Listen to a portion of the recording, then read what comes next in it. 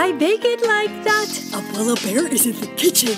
And you were just listening to the sounds of I Bake It Like That. And it's performed by our one and only cookie baker here. It's me, Abuela Bear, with a little assist from me, Green Bear. I love you, Abuela Bear. I love you too, Green Bear. And I love your cookies. And let me say something, Jess. Never, ever, ever have you ever made a tough cookie. Oh no, I am what you call an expert in the cookies. Oh, I know, Abuela Bear. This poor cookie, it's tough. Oh, maybe it's just spiritually tough. Spiritually tough? Yes, maybe the cookie has a tough life and he has to be tough to survive. Oh, maybe that's it. And he's not like hard or anything like that. Well, Abuela Bear, yes. Green Bear, yeah. You know there's only one way to find out. Oh, she's gonna read now. Oh, I know. All right. Should we find out what's the story? The Christmas story behind Tough Cookie? By Edward Hemingway. Hemingway is a famous name in the literary world. Grown-ups will know it because Ernest Hemingway, this guy's grandfather, wrote a bunch of super famous books for grown-ups that maybe you'll read in high school one day.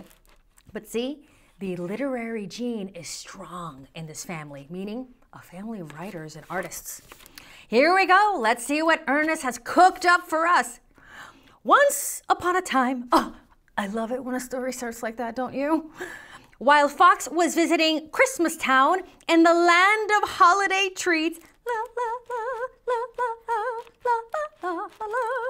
I don't even want to turn the page yet. Look, I just want to enjoy this scene from up above in Christmas Town. And look, there's a bakery and oh, I bet that's a candied apple, not just a regular apple. Oh, and then there's like a milkshake right there and a candy cane with a peppermint riding bike at the corner of sugar and spice, and everything's so nice here. And look, everything's so perfectly decorated, and there's a sale. I love a sale.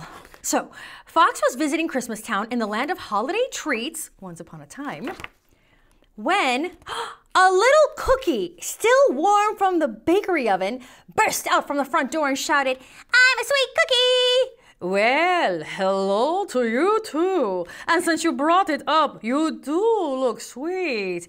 Of course I'm sweet and fast. Run, run as fast as you can. You can't catch me on the sugar cookie man. Wait, I thought that was a gingerbread man? That must be another book. Fox never could resist a challenge. It's such a Fox way. So he gave chase, shouting back, "You look sweet, sweet enough to eat. Ha ha, just try to eat me. Run, run as fast as you can. You can't catch me on the sugar cookie May." Fox was pretty fast. Oops. And he loves sweets.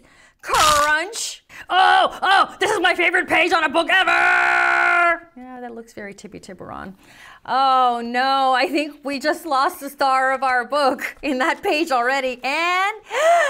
But Cookie wasn't sweet at all, and Fox just spit him right out. Blech! You taste awful. Well, how dare you? I'm a sugar cookie. I taste wonderful. And, oh, look, he's got a little, you have a little, at least it's in one piece, right? That's a big bonus. Sorry to break it to you, my little friend, but you taste terrible. Plus, I think I just broke my tooth. You are one tough cookie. But I'm sweet. No, you're not. But if I'm not a sweet cookie, then what am I? A slowpoke who tastes terrible? Not a slowpoke who tastes terrible. What do I do now? Boo! Hoo! Oh no! A weeping slowpoke who tastes terrible is even worse. Oh, there, don't cry. Maybe you just need some sweetening up. You think so? It's worth a try. Oh, meanwhile, over here, ornaments unite. Decorating. Hang together. Decorations hang together. It's like a little like a little rally that they're having in the corner over here. But back to our Cookie and our Fox. So, after a quick trip to the dentist to get his tooth fixed, wow, that is a tough Cookie, Fox took Cookie to the Christmas Town Spa. Oh, nice, specializing in sweet massage, where the elves dipped him in delicious eggnog, sprinkled him with powdered sugar, ah, yes, and sang him sugary sweet Christmas carols. Oh, Cookie, we're gonna make you sweet. La, la, la, la, la, la, la. Then Fox gave him a lick, but you could tell by his face already, Cookie still tasted terrible. You said you were a slowpoke? Maybe we should work on your running instead. So, Fox signed up Cookie for the Sweet Treat Christmas race. Oh, and it's today. Meet me at the corner of Santa Avenue. That very afternoon, and they headed for the park. Off they go, and there's a little peppermint there, and oh, there's a Santa cookie, and a star cookie, and another star cookie. I bet those are sweet. But Cookie's stubby legs and lack of experience made it impossible to keep up with the more seasoned runners. We have a pistachio cupcake, and we have a mint cone, and we have a strawberry shake. We have a chocolate cupcake. We have classic pumpkin pie. There's that apple again, of course, sweet. And this one, what is that thing supposed to be? A candle? A hot dog on fire? A pig in a blanket that got away? You decide. So back here's our little Cookie, though, far, far back. And as hard as he tried, run as fast as you can, Cookie.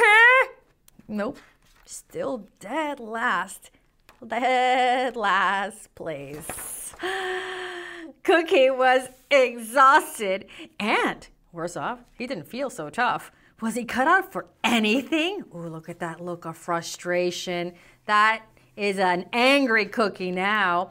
But, you know, Fox thought he was cut out for something. Every treat in Christmas Town should be able to build itself a proper gingerbread house. You can too. I'll help.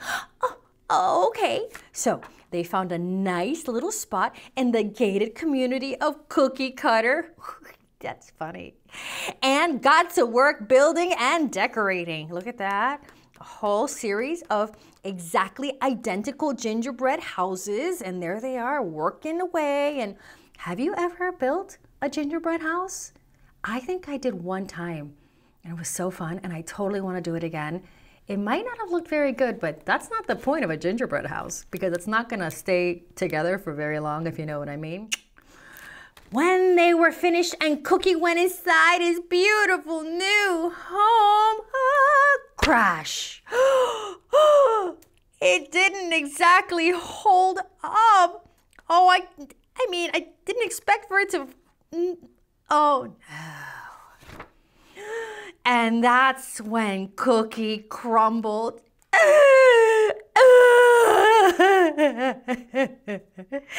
I'm not sweet. I'm not fast. I can't even make a gingerbread house. Everything I do is half-baked. You know what I have to admire about this Cookie? Even though he's in the midst of a total emotional breakdown, he still makes a mean bakery pun. Half-baked. Don't give up, my little Cookie. We figured this out. You've just got to hang in there.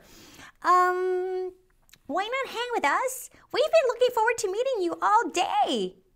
Huh? Oh, what do you say? It makes perfect sense, seeing as how we're Christmas tree ornaments and you are too. I am? He is? Of course you are, silly. You're not like the other cookies. You're special, baked with glue and lots of salt. With a little hole in your head for a ribbon? So that's what that's for. I should have guessed. Cookie finally knew what he was made of. Apparently glue and salt, and completely not something you should be eating. And he couldn't have been happier. That afternoon, he hung with care from a branch on the biggest Christmas tree in the center of the park with the sweetest view in town. Like, literally, look at that feast for the eyes and the mouth. Overjoyed, Cookie shouted for all the world to hear. Look at me. You can't reach me. I'm an ornament on a tree. Make some room up there for me, Cookie. Because Fox could never resist a challenge. The end. Oh! So Cookie, he just had to find his place in the world. Do you see this? We have recipes. I have to see this recipe, StoryTeller. Okay, Abuela Bear. So this is a tough cookie recipe. Oh, I don't want to make a tough cookie. I want to make a delicious cookie. Abuela Bear, but look at the fine print. Oh, you have to read to me. My eyes are very tired and I cannot see such a small print. Oh, I'll read it for you. It says delicious. Oh, and gluten-free. Oh, that is very handy dandy. And it makes about a dozen cookies, and so they are delicious. But oh, here we go. Here's the tough cookie ornament recipe, which is non-edible. Oh, that means no eating. Just for decorating. And this recipe makes a dozen cookies. Oh, so I can make myself an entire tree of cookies? Tough cookies? Yes. Can they also be spiritually tough? Can your tough cookie be spiritually tough? Yeah, why not? Okay, because I like a cookie with a strong soul. Okay. Oh, wow. Abuela has really strong thoughts about these things. Okay, so I'm just going to leave that there just for a nanosecond so that if you want to make this recipe, you could just boop, press pause and zoom in and take a look at this thing because, I mean, the idea of having a whole cookie tree sounds pretty awesome. Yeah, I totally love the idea. And I want Abuela Bear to make a cookie tree. Can you make a cookie tree, Abuela? Okay, we will make a cookie tree together with a tough cookie. Thank you, Mr. Hemingway. Oh, I'm so excited. You know, his grandfather visited my country once upon a time. Oh, you use those magic words. Once upon a time. Ah, yes, the best 4 words ever. All right, kid. Now you know what to do. Meet a tough cookie. Hang it on a tree. I bake it like that. Abuela Bear is in the kitchen. I bake it like that. And she's about to break it down.